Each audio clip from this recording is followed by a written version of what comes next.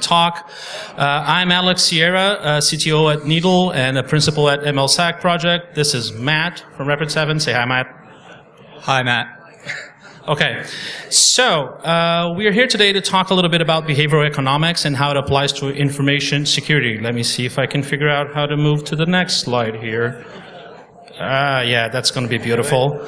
So, we would be starting on a very serious note where we had videos with direct evidence that people are not rational. So someone skiing down an escalator or purposefully hitting their forehead on a ceiling fan for some reason. So if you still don't think that people are not rational, you should go to the Darwin Awards Twitter account and find out.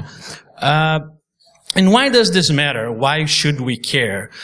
Because as much as we like technology and as much as we like to be coding all day and picking hardware apart and assembling things, truth is, information security is about people at the end because it's about information. Information will only have value in the context of people. If you define processes, it's people that are going to be executing and defining them. If you have technology, people are going to be choosing to buy it or not, implementing it, operating it, monitoring it. And no matter how cool the technology is, if the people don't do their jobs properly, you're going to be in trouble.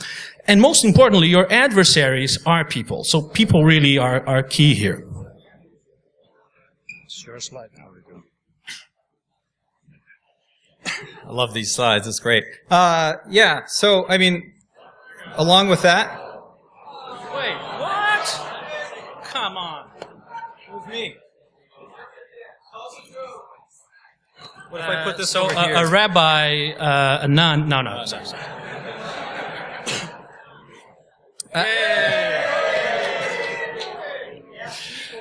Yeah, really. So the point really is that the blame game doesn't work, right? We all love the joke about you can't patch human stupidity. First time I saw it, I laughed quite a bit, but it's not exactly true. There are different ways that you can look at how you behave, how others behave, and cause them to think twice, cause them to have that kind of, am I doing the right thing here? It's not just teaching them, just saying it to them, but there are other ways to approach it. There is kind of a patch. It's just not that straightforward. And all of that is based on the research that behavioral scientists are doing. When we call it reversing the wetware, that's exactly what they're doing. They're not thinking about how people are supposed to behave. They're actually measuring how they do actually behave. So if you lose food, you could die as a hunter-gatherer. So we are not rational about losing things. And we were historically living in small communities where it was very easy to keep track of everyone's reputation, which we can all agree could not be further from what the internet looks like these days. And so the model that the behavioral sciences came up with is, it's like we have two different systems interacting in our brains. They call them very creatively System 1 and System 2. So System 1 is doing all the background processing. Think of like the ROM or the operating system at the lower levels. That's making the brunt of the work. It's making most of the decisions. And it's the system that's mostly involved with what we call involuntary or unconscious decision making. And so it impacts System 2 in a very important way. But System 2 is the rational part of our thinking, is when we expend effort into being analytical, into making a deliberate decision. This is where System 2, do we have? Okay. It's good. System 2 working. And so kind of the Spock and the Kirk analogy there.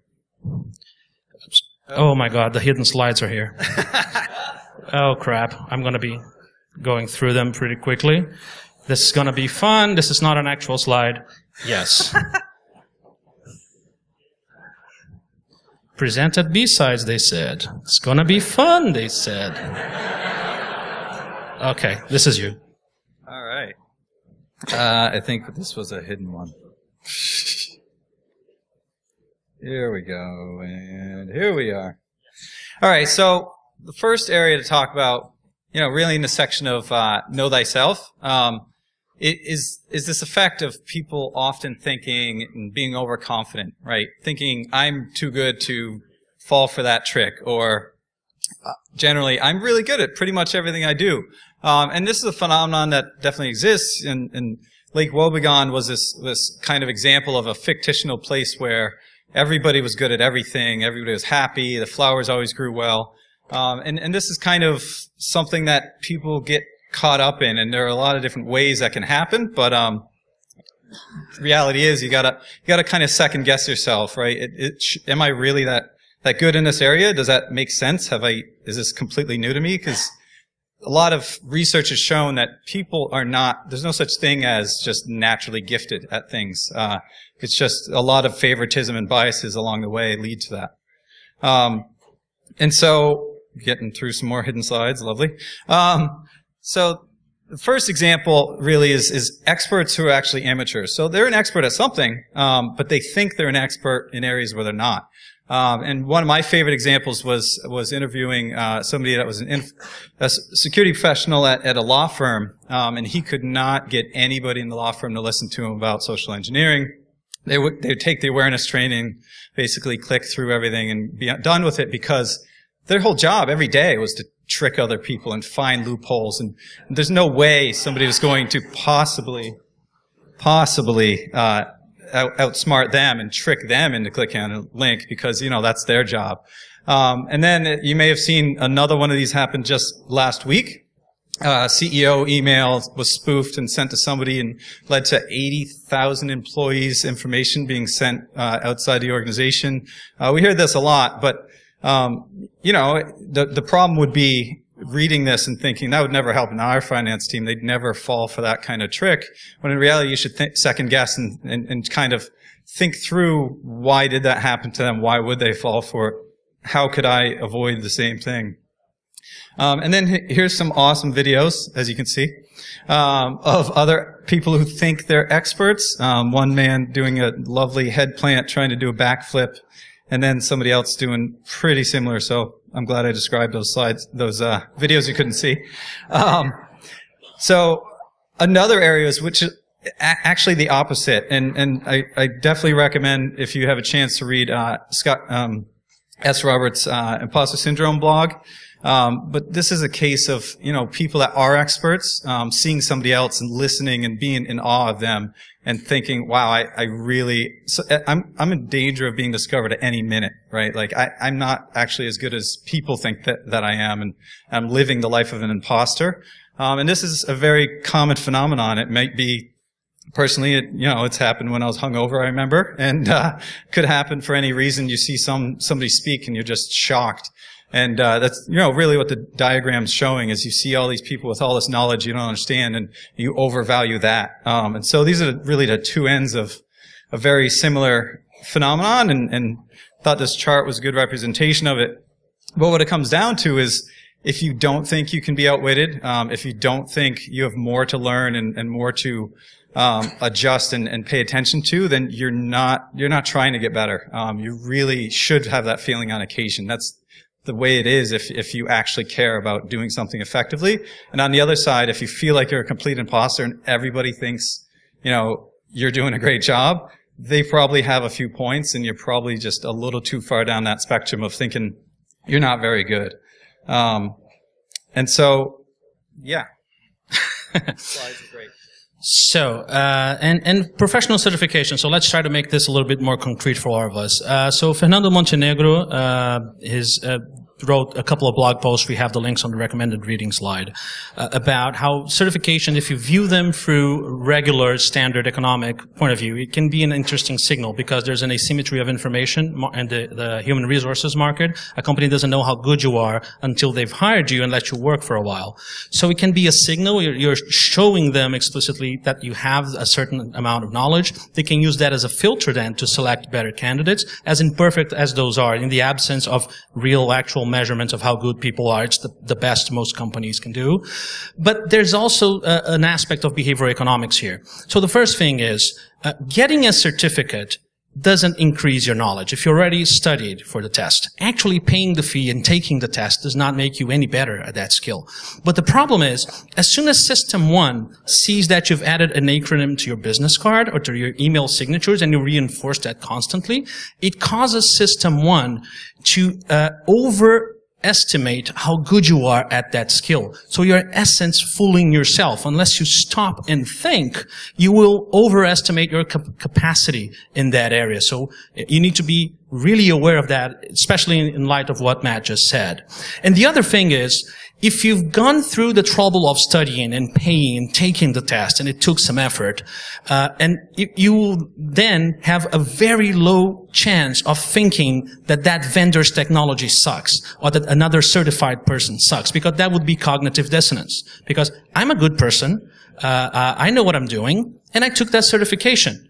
So how can that product suck? Or how can that other person that did the same thing also suck? And in order to resolve that cognitive dissonance, your brain will most likely say, this is all awesome. I'm going to ignore that evidence that I just got that the product sucks. So you are creating a bias in yourselves when you take certifications. Take that into account into your decision making. And the other thing is, the more tired you are, the less rational you are. There's something called ego depletion. When you use System 1, it's automatic, it's effortless, it's running all the time. But you're using System 2, when you're trying to make deliberate, conscious, analytical decisions, you get tired over time. System 2 starts working less and less as you go around the day. There's a study that showed that judges that were sitting all day just making decisions on paroles, they would be very unlikely, it's like close to 0% granting of paroles towards the end of the day, because they were so tired, they were just falling back to their default position, which is, I can't think enough about this, I'm going to deny it, because I don't know if I'll be letting a criminal out on the streets. And that has implications for us as well. So the first thing, if you're a social engineer, call people at the end of their shifts. They'll not be thinking as well. You'll probably be more likely to fool them. And thing number 2 is maintenance windows. I mean, we depend on IT people making changes to system and not introducing vulnerabilities and making mistakes that could put your company in jeopardy. So please don't let IT people work all day and then stay longer to do a maintenance, pick up a maintenance window out of business hours, because they won't be thinking straight and they will make more mistakes. So another bias to consider is, something that Dan O'Reilly, who I think we've already mentioned, if not, we'll mention him a few times, but sorry, Ariely? Ariely. Actually created the Institute for Advanced Hindsight, all around this sort of thing, because you will be judged unfairly. People will read a headline or see very little evidence and decide that, you made a mistake, the team was at fault. My favorite example was for the Neiman Marcus breach in February 2014. They came out and said, how could these people have missed this? There were 60,000 alerts. And then if you read down in the fine print, you read further through the article, that was 1% of the number of alerts they received every day. So it's more like, well, of course they missed it. This is an unreasonable standpoint, but it didn't matter. They were already guilty, as the team was at fault in everybody's minds. And the same sort of thing with Target, that they disabled a feature that the vast majority of customers disable, but they're still at fault. They're still to blame of negligence. And this sort of, this hindsight is a reality. So it is something to keep in mind. And obviously, you can't always help it. But the more you do to kind of have that second thought and second guess yourself before people have the chance on their own. And along the same lines, your heart, your gut, whatever you want to call it, is not scientific. I'm not sure if anybody in the room has read up on the airborne lawsuits. I think they had to pay back $1 billion or something like that because there was no scientific evidence that it worked. But I remember the first time I ever heard it on the radio. Basically, I think it was Howard Stern telling everybody, "Hey, every time I get sick, I take this, and the cold doesn't come." So, yeah, it must have been because of airborne, right? That seems scientific enough. And it's the same sort of thing. Like, do you have a specific event that's your source of truth? Do you just always get this bad feeling when something occurs? For the most part, you really need to dig for more explanation. It's not as simple as I had this gut feeling that time and time again that it's failed us in experimentation. And hold on. There we go. Love slides.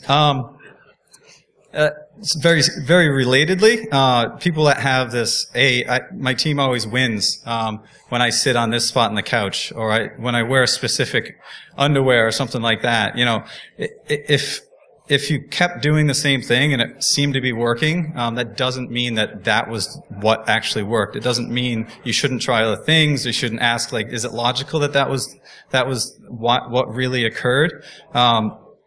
Again, this is the whole system one is just telling you, wait, based on the information I have, that I'm going to make up an explanation. And sometimes you just don't have enough. You need to find more information.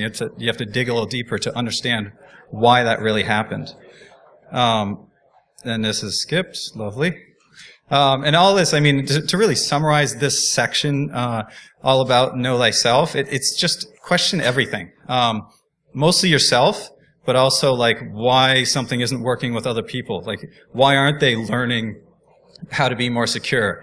Do they have, you know, is it ancillary to their day job and they have to get their work done? These, you know, the people in the org need to know, but some way to kind of trick them. I'm a big fan of, you know, phishing your employees.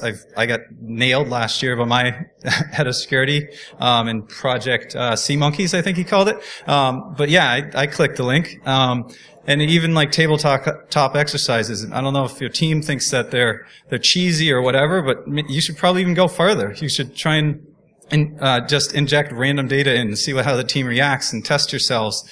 These sort of, you need to trigger the system to the actual critical thinking, or you're going to make mistakes. We all are.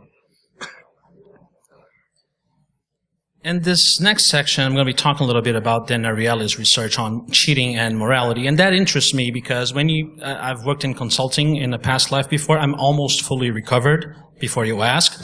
And by walking into so many different companies, one of the things I notice very often is that there were like systemic problems where a lot of people were making small mistakes, but when added up, they added huge amount of vulnerability and exposure to those companies. Like if you think about IT people that know they shouldn't do something, but they do it anyway because they have to get that system up very quickly, and it's 2 a.m. already, and they want to get back home and sleep and get back to their wives or something. And so I think that research is really helpful. And the first thing you would imagine when you ask, why do people cheat? And this is the model that traditional economists used, is people make rational decisions. So the likelihood of someone cheating, or the amount they cheated on, would be proportionate to how much would they gain. So the more they gain, the more they would cheat.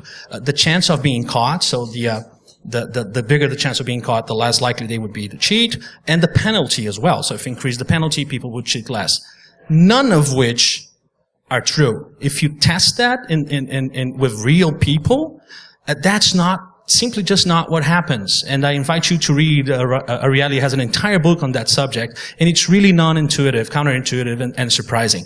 So what he finds, the best working theory right now about how people cheat and how much they cheat, is the fudge factor model, which is people will cheat when they have an incentive to cheat, there's something to be gained, they will cheat as much as they can, as long as they can still rationalize it and still believe they are good people, or they're not guilty at the very least. There was something accidental. And that shows up in a variety of ways. So the most likely cheating you see is a lot of people cheating by a little bit, and not just one guy getting in and robbing the entire bank. That's really, really rare.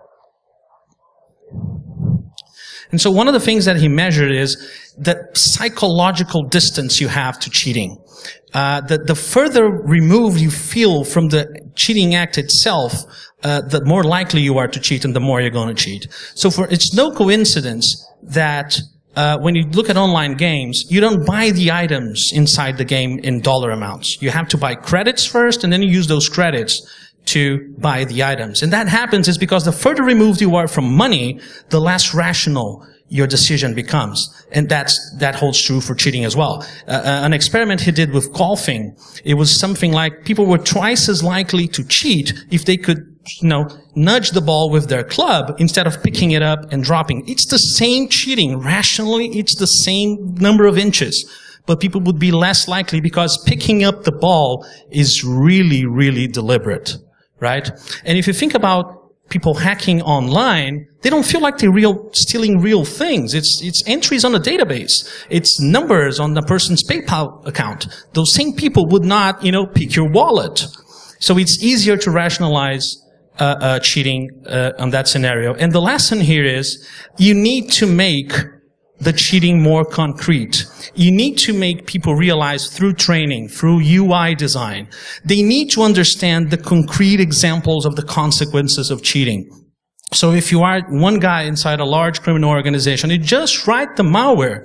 Someone talked about this in an earlier talk.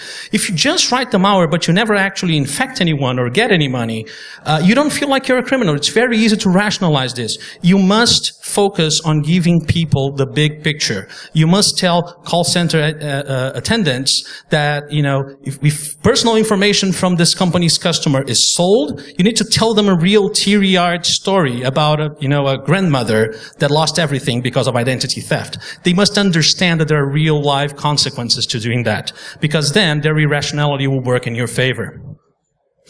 Something else is conflicts of interest. You might have conflicts of interest that you don't understand. And conflicts of interest work by affecting both System 1 and System 2.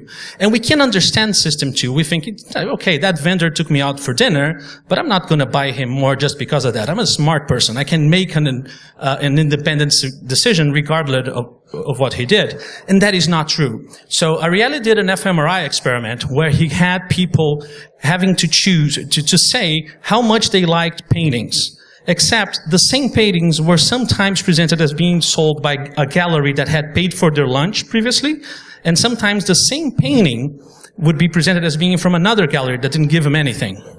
And as you expect, people said they liked the paintings from the gallery that paid their lunch more, but it was not a conscious decision. He was measuring them under fMRI. Their pleasure centers activated more. They genuinely enjoyed the paintings more when the same painting came from an art gallery that had bought them lunch. So think about that. When you guys are out there making decisions, that is impacting you. And the processes you design in organizations need to take this into account. The what the hell effect is tied to ego depletion. So once you start doing bad decisions, you say, what the hell, I've already eaten one donut, my diet is gone anyway, I might as well eat the whole box, right? And that applies to cheating as well. Once people stopped making rational decisions, they will go down on that slippery slope. And there's another effect that happens over time, which is the normalization of deviance, which is, as a group, sometimes organizations will start not playing by the rules just a little bit, and then that becomes the new normal. And then they stop following another rule. So they just not fudged it by a little bit, and on it goes until you get things like there was a plane accident where a group of pilots was doing that and dropping things from their checkups, their checklists, one at a time over a period of years, and accidents are rare, but then they dropped enough things that they caused an accident. And that was a big problem. And how can you combat that? I'm sure each one of you sometimes got into a new job and looked at what's going on and said, whoa, this is effed up. This is really, really bad. People don't even realize how much they deviated from what they should be doing. And what the experience tells us here is that resetting events work. So many religions have something like confession or have rituals that allow you, give you a psychological way of resetting your score. And in South Africa, they had the Truth and Reconciliation Commissions that allowed people to confess things, horrible things they did in exchange for leniency. But they also psychologically allowed them to say, okay, that's past me now. I accepted it. I'm absolved. I can move on and not be that person anymore.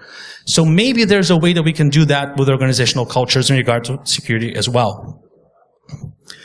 Payback and altruism. People don't cheat just to benefit themselves. In fact, they cheat more if it's going to benefit other people's, because that's even easier to rationalize. Robin Hood probably would steal more than if he was just stealing for himself, because he feels justified in what he's doing. And I think that might explain a lot of what we see on hacktivism, the motivations behind this. If you feel what you're doing is good, if you're working for a nation state and you feel you're a patriot and you think that's the right thing to do, you will bend the rules more. Also, to get back at people. They had an experiment where you would be on a coffee shop and an experimenter would give you more money than you should. And if that guy had been polite to you, 45% of people gave the money back, the extra change back. If he had been rude, like taking a call while he was talking to people and then going back, something very simple, only 14% did. And the lesson here is, that's going to be a hard one for this audience, be nice to people. Okay, I'm saying that again, be nice. You can do it, I believe in you.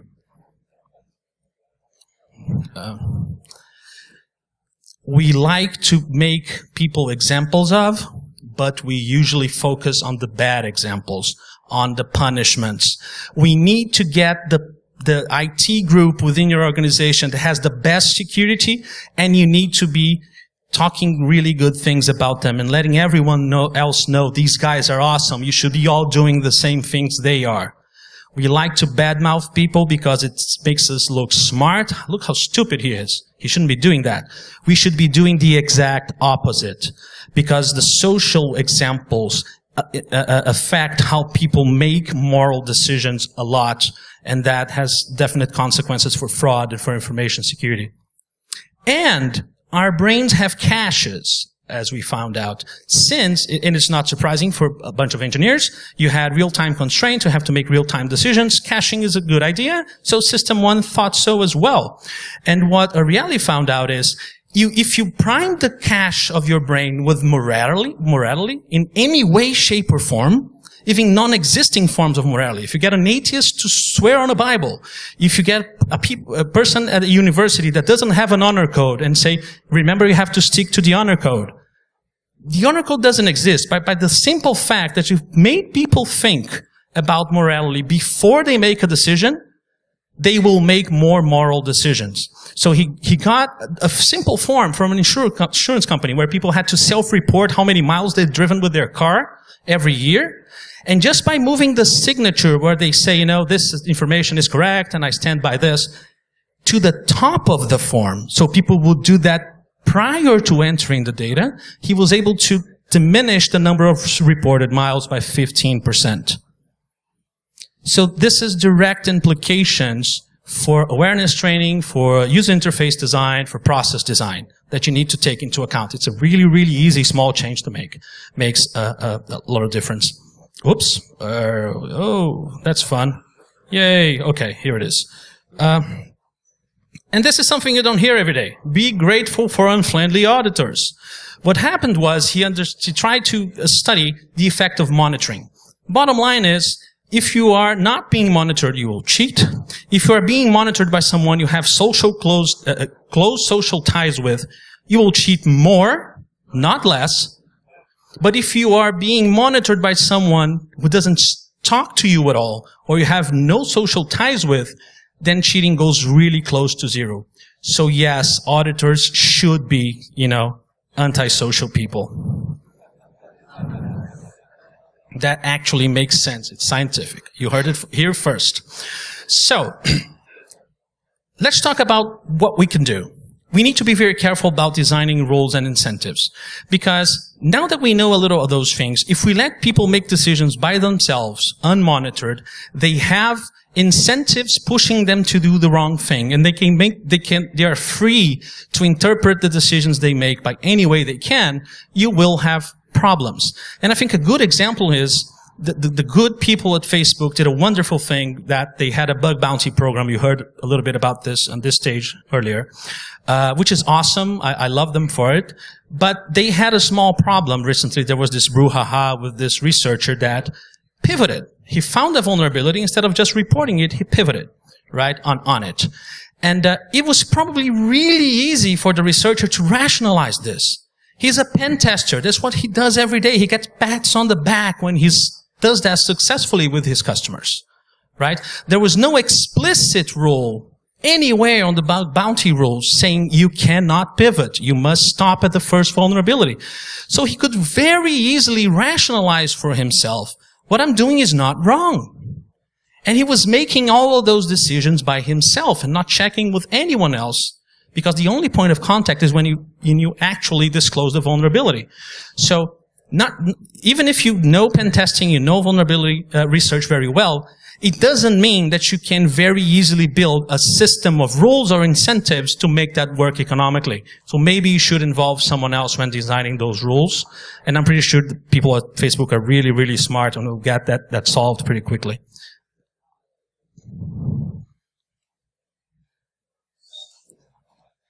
So yeah, at least we can trust vendors, right?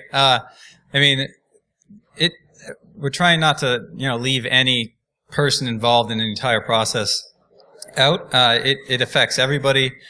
You really can't just trust headlines. As I explained a little before, but you read the actual headline at the bottom, and you'd never believe what was said at the top. And again, it's a statistic as if it's real.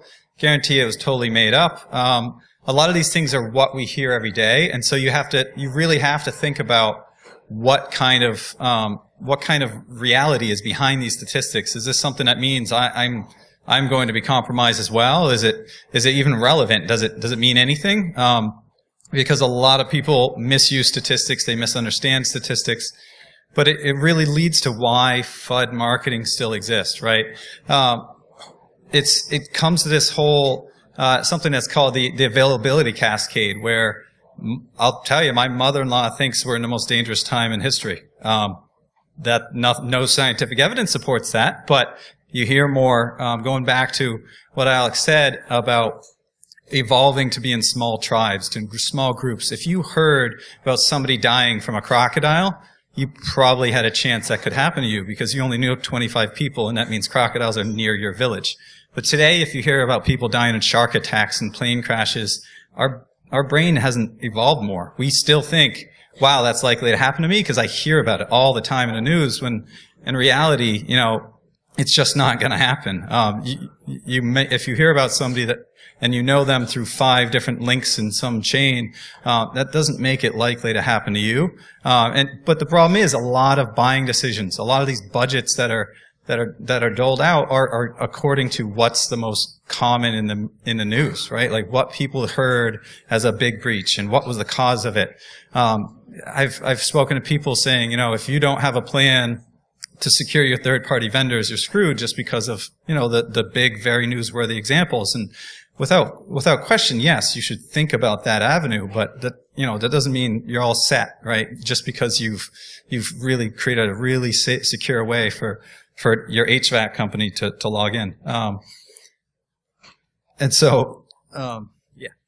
Something that came up during our Realis research is that creativity is a really good predictor for how much you are able to cheat, because if you are better equipped to rationalize, invent a story in your own head that justifies what you're doing as moral, you are really going to be more likely to cheat, and you're going to cheat by a larger amount. If that has any correlation or not with how information security products are marketed, I'll leave that up to you. Yeah. And another very similar thing is trusting what you read as opposed to digging deeper, hearing, hey, this startup's catching fire. They've got all the right plan. They've got this great product they're going to come out with in 2 years because they've got some guys from the NSA. I equate that to what's called this green lumber fallacy, where this expert, he came out, he did this really deep investigation into how commodities trading works and how that shifts from year to year, and he went in and he lost all of his money trying to buy and sell green lumber. And when he went back and he interviewed the man making millions and doing this every day, most successful green lumber trader out there pretty much, he actually thought the green lumber, freshly cut, not wait to dry, that's all green means. He thought it was just lumber that people paint green. It really didn't matter, that he had no idea what he was trading. His expertise was in trading. So, what does it make sense? I remember myself trying to work with salespeople and hearing the conversation going toward, hey, we got this great detection technology, because HD Moore is involved, and it's like, what's that have to do with detection, And so it's always like, why would that be relevant? Is it relevant? Is basically the question you need to ask when you read something that sounds just too good. And the other thing is to always consider what's unsaid, right?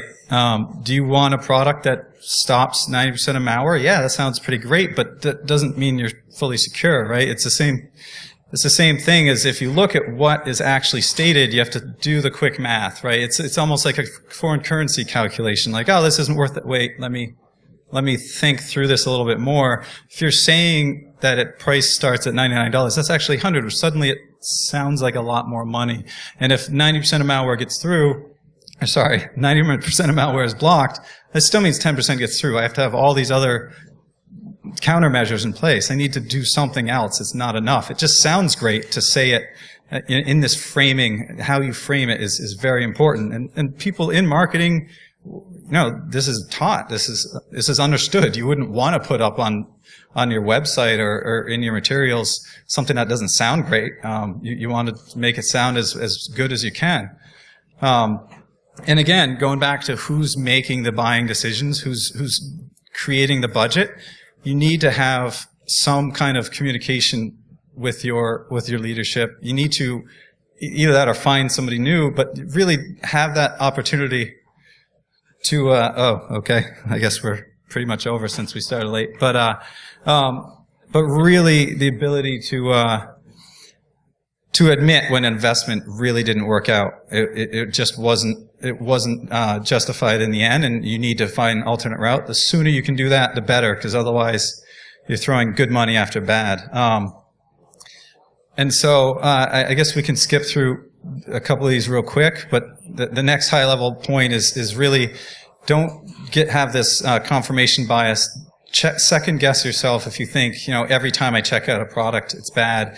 Try to look for a better solution. Yes, you're going to be able to build some really great things, but there are times like if you just leave everything to your team, to just a couple of individuals, you will find patterns where they're not. You will find problems where they're not. It's just you have to justify to yourself that you're having an impact, and it comes down to the high level question about looking to take conclusions away from humans and have all the solutions be human mind.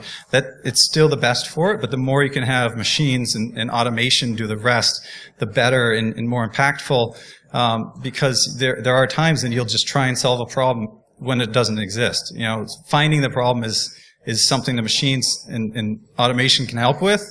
Solving the problem is what the human brain is really best at.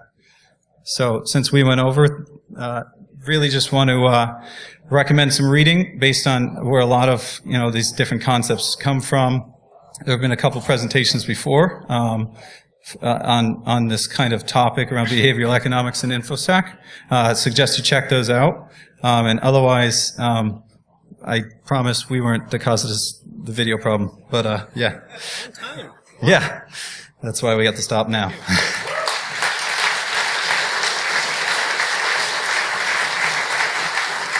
Dear BSides people, do we have time for questions? Apparently no. If anyone has questions,